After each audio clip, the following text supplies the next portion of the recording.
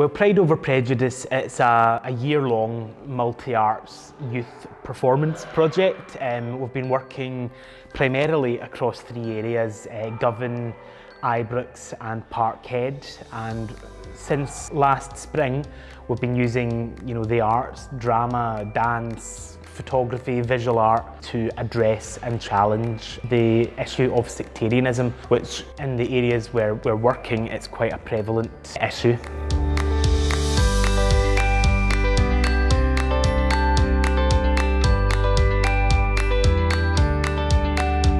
Hi, I'm Brendan McElroy, the Community Development Officer for the Pearce Institute. I'm Leslie Eady and I lead the group in Govan. Hi, I'm Julia Jack and I'm the Drama Assistant working with Leslie here at Govan PI.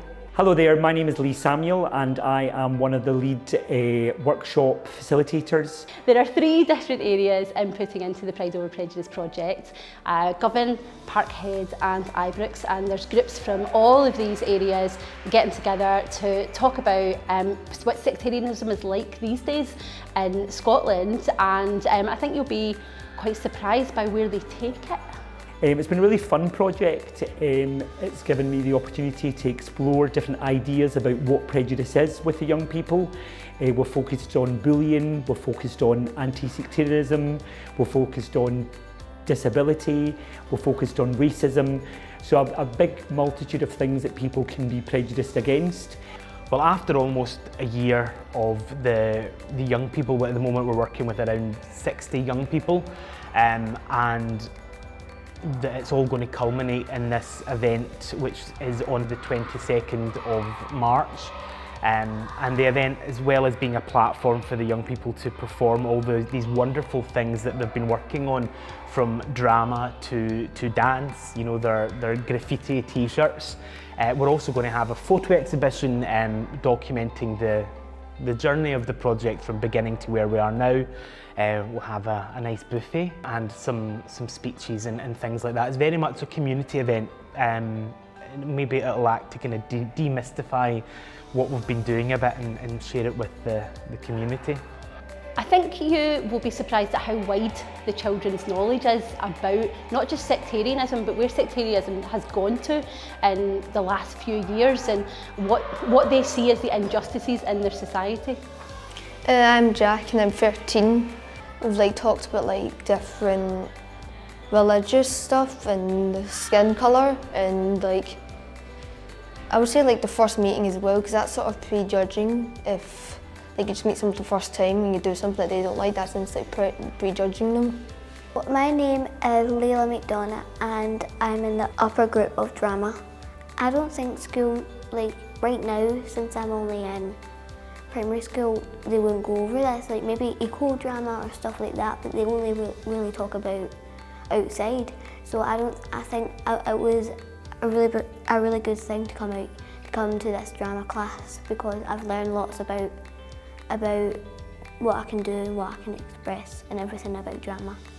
It's incredible how open the young people are and sharing their stories, because we've heard stories of bullying, stories of racism that they're experiencing at school, or just things that they have personally witnessed out in the street, or just during a football match or whatever, and they're coming in and they're sharing their stories, and we're working with them in ways that they may not do in a normal day-to-day. I think the arts are a great way of exploring sectarianism, because it allows the young people to really explore the idea of sectarianism through storytelling, through the idea of improvisation, through workshopping elements of it. I think there's been a lot of achievements for everyone involved in the project, from people like myself managing the project to the tutors to the young people themselves. I'd like to think that young people have started to look at sectarianism in a different way. I think we have a lot of discussions. Almost every workshop, the tutors will, though there is a discussion element, we talk about what we've learned and we share stories and experiences. And I think one thing that all of the groups have in common is that they really thought sectarianism was all about Celtic and Rangers, Catholic and Protestant. And I think what we've managed to do is you know, explore the idea that sectarianism is much bigger than that. Sectarianism really is an intolerance of anyone, you know, due to a factor out with their control. It's about who they are. Racism is sectarianism, homophobia is sectarianism. So I think we've you know, taught the young people to have maybe a slightly larger viewpoint, if that's the right word, change the perspective on sectarianism and got them to think of the bigger picture.